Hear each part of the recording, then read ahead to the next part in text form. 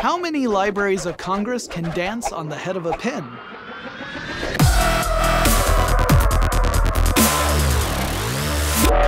Anyone remember good old zip drives? Or hey, how about these guys right here? Or hey.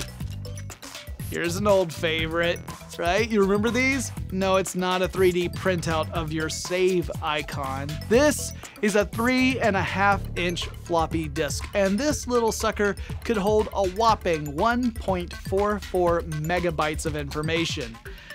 Wow, those were the days. Today, I carry around a device that has more than 44,000 times the storage capacity of this sucker right here. And the only reason this thing isn't smaller than this thing is because I'm old and I need a big screen in order to read all those messages on Twitter. It turns out the future isn't just about thinking big, it's also about thinking small. For example, what if we wanted to fit 150 of my smartphones, that would be the equivalent of about 10,000 gigabytes, on the head of a pin? We can do that if our storage medium is DNA. DNA is the programming language of our genetic code, and it depends upon 4 building blocks: adenine, cytosine, guanine, and thymine. And you can think of them as being similar to the zeros and ones we use in machine language. It actually encodes information that our cells depend upon for all their behaviors. And DNA can store a lot of data in a very small space. The theoretical limit for data storage in DNA is an exabyte of data per cubic millimeter. So you could store 1 billion gigabytes of data in 2/10,000ths of a teaspoon. This stuff can survive for up to 500 years, even in harsh environments. Compare that to the traditional storage media we've used in the past, like CDs or floppy disks. Those might last 5 or 10 years before being corrupted. Even magnetic tape can only last between 15 and 30 years.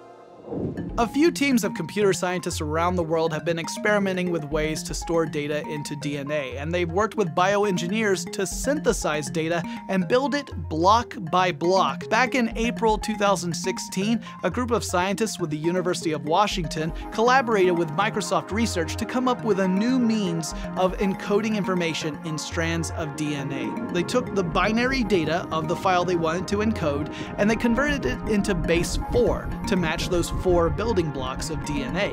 They then included ID tags that allowed them to access any byte within a large pool of data. They encoded 4 large files, and they were able to access them almost perfectly. Now, the real barrier to adopting DNA storage is that it takes a lot of money and time to synthesize and sequence that DNA, but bioengineers are bringing those barriers down every single day because they have incentive to do so. In past episodes, you've heard us talk about how much data we produce all the time. Every day, it's about 25 billion gigabytes. And there are companies that make money by parsing all that data. And there's a huge incentive to go from enormous supercenter data reserve to the size of a sugar cube. It's pretty sweet. But I got a question for all of you guys this week. If you encoded all of your computer's data in DNA, and that DNA were then to evolve into a life form, what would that life form look like?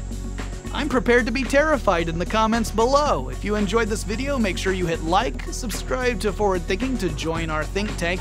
Thanks to Toyota for sponsoring our show and making it possible, and don't forget to check out these other amazing videos right over here.